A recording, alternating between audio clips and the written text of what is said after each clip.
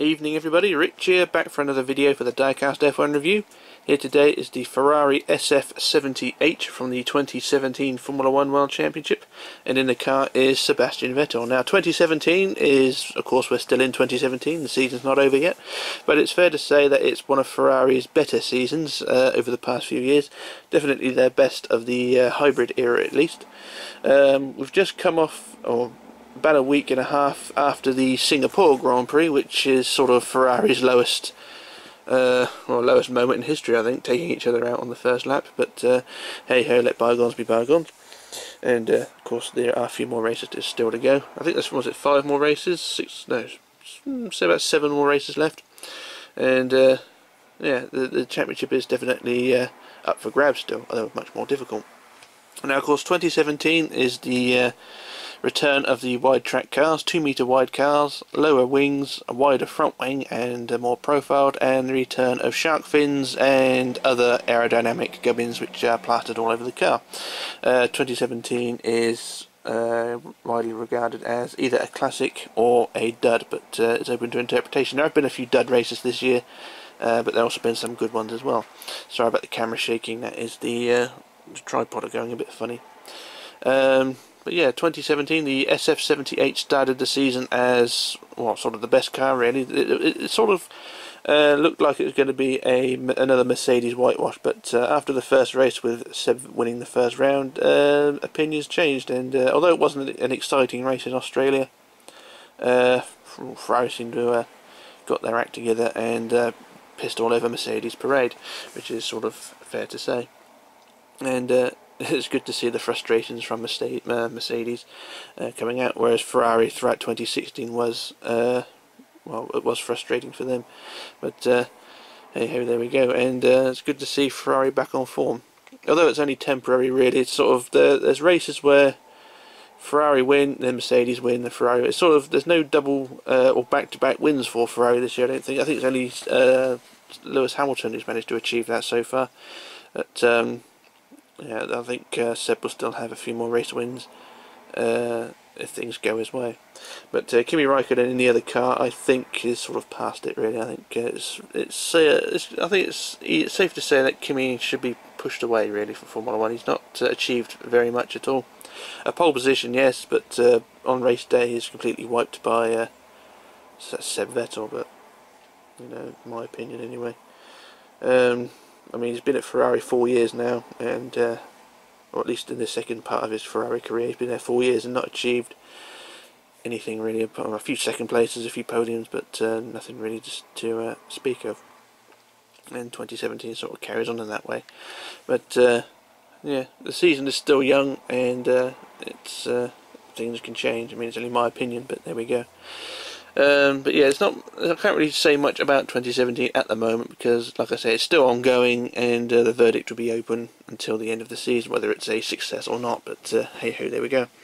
Now, before I review of the car, I just want to point out the changes that they made. You know, I've already mentioned them, the changes. And I think the 2017 cars are some of the best looking cars that have been produced for many years. I mean, when 2009 came along with the tall rear wing and tall narrow rear wing, wide front wing and slick tyres, I think the cars looked ridiculous at first, but they grew on me.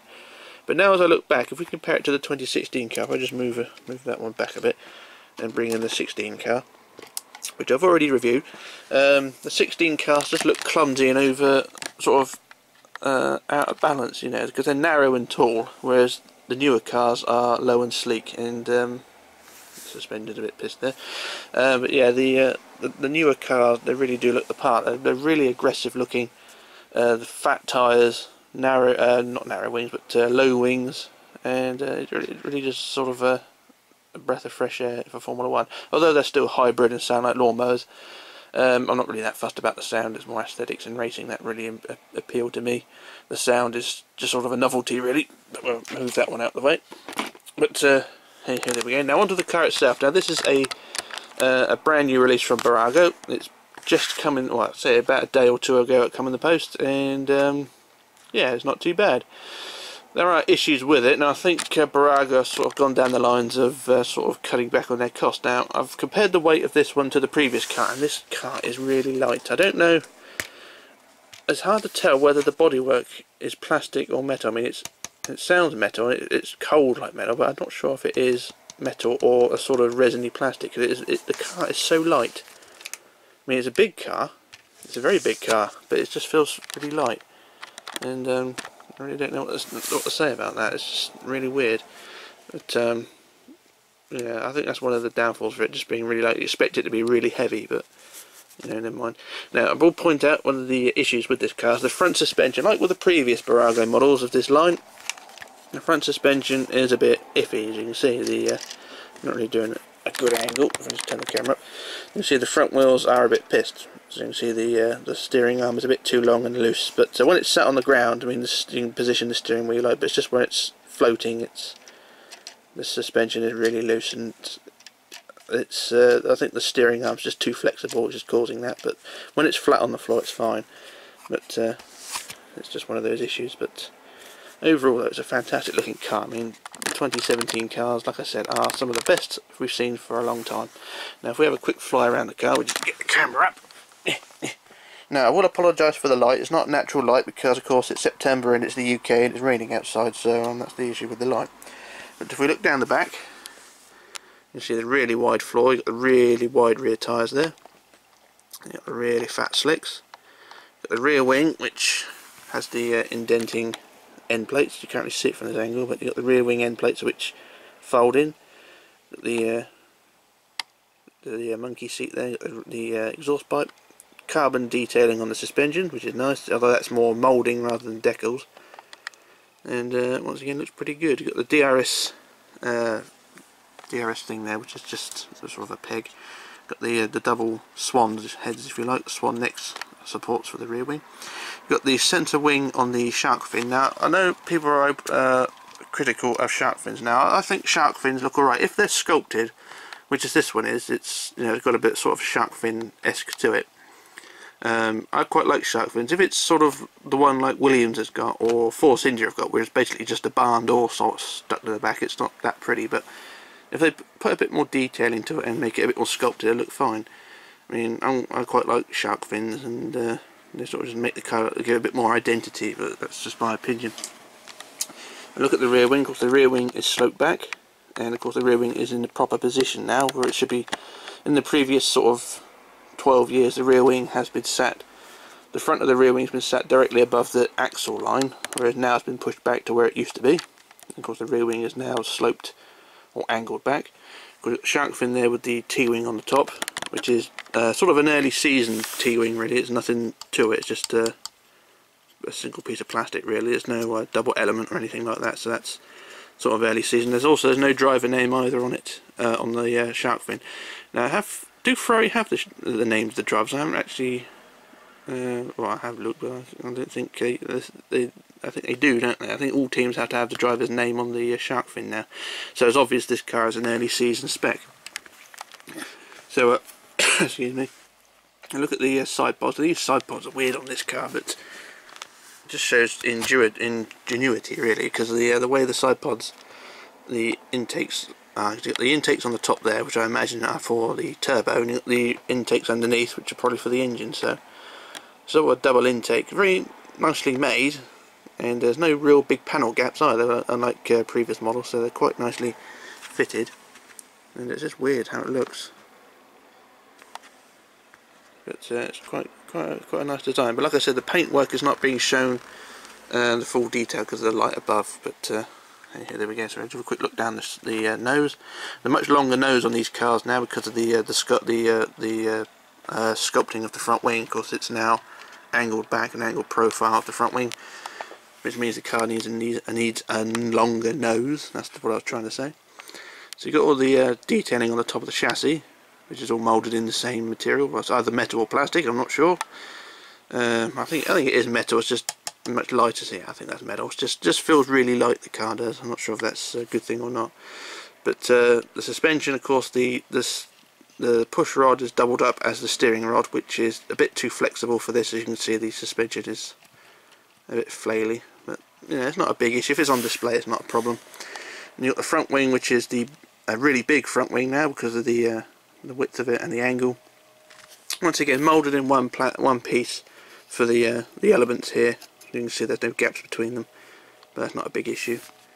You've got the bigger not side pods, the bigger barge boards moulded into the floor, quite well held on there, so they're not going to break off. They're moulded into the floor.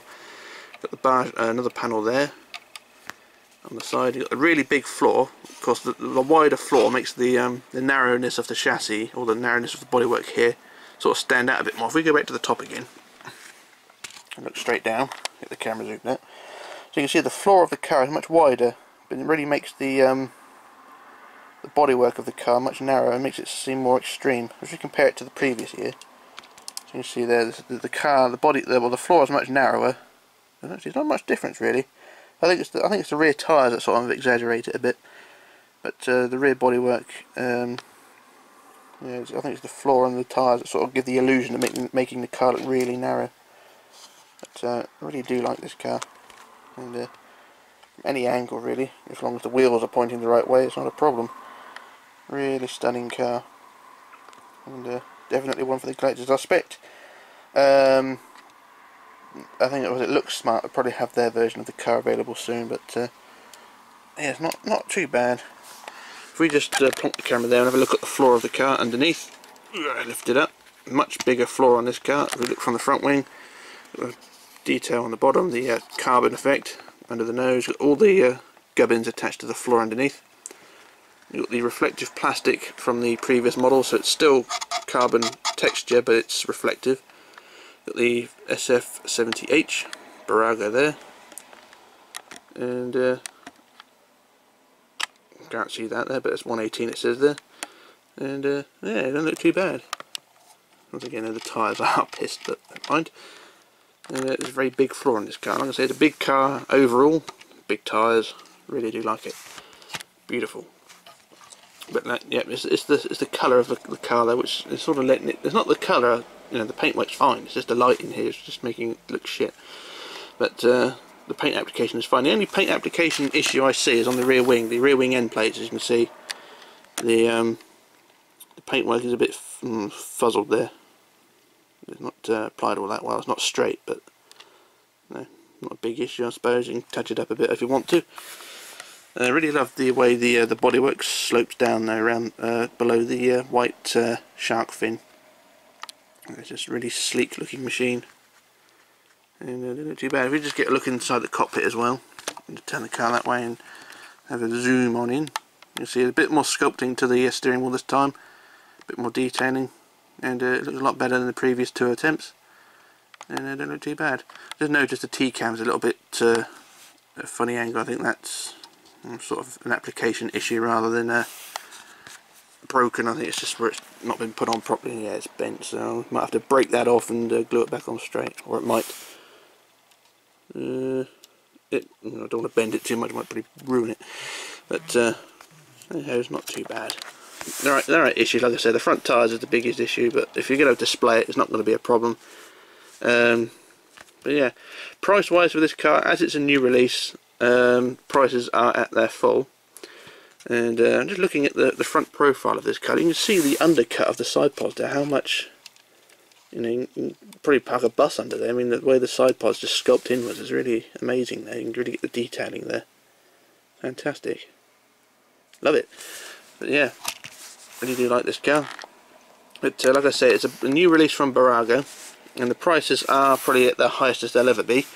I'm surprised by Bbuago though, because I thought they'd release it at the end of the season. I thought they'd put the car back till the end of the season to see if Vettel won the championship or not, because then they could bump the price up if they wanted to. But obviously they didn't, so they've released it in September, which is fine. And I paid £53 all in for this thing. That's postage as well.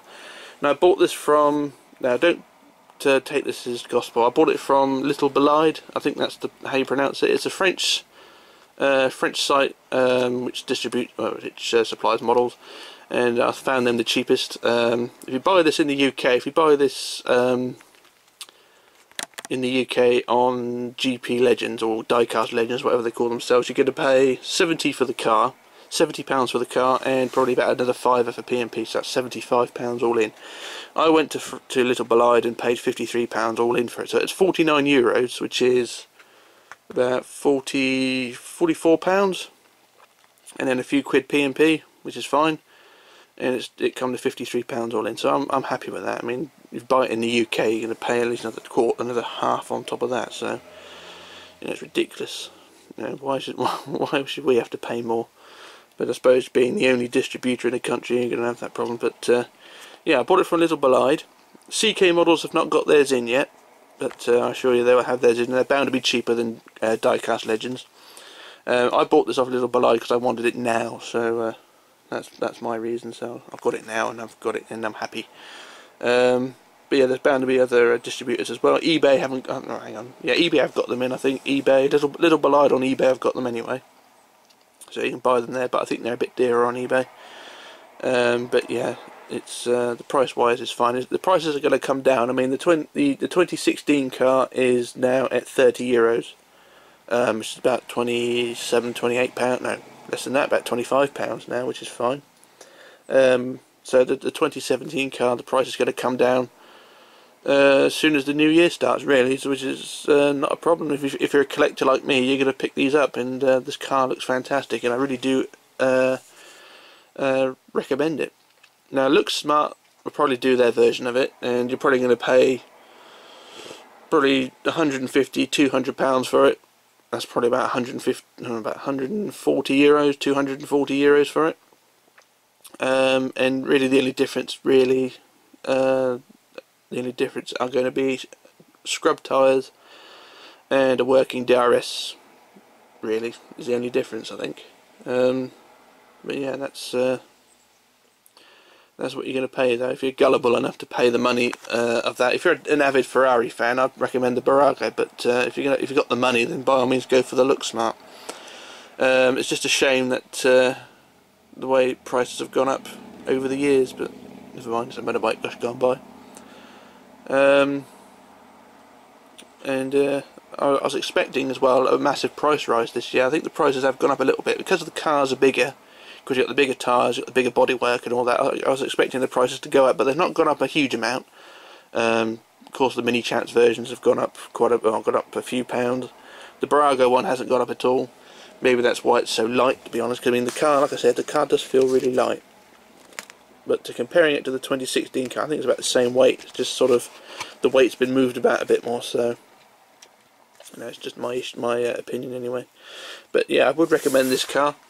Whether you're a Räikkönen or a Vettel fan, and yeah, pick it up. I mean, the prices are going to go down. It'll probably be about €30 this time next year, and it's the last Formula 1 Ferrari car that won't have the halo. So I'm a bit 50-50 on the halo. I mean, we probably do need it, but I think Indy cars need the halo more than Formula 1 does. The halo, if it's done properly, if it's painted the colour of the car, it may be a bit more invisible, it won't be as obvious. The only time you probably notice it more is when you're using the T-cam on board, the onboard camera. So, I'm sort of 50-50 on the on the halo, but we'll see. And as they come in, I expect the prices will go up about 50% on the models because of the halo, but we'll wait and see on that. But yeah, I would recommend this car, definitely. It's out there now, so they've got a 2017 car out there.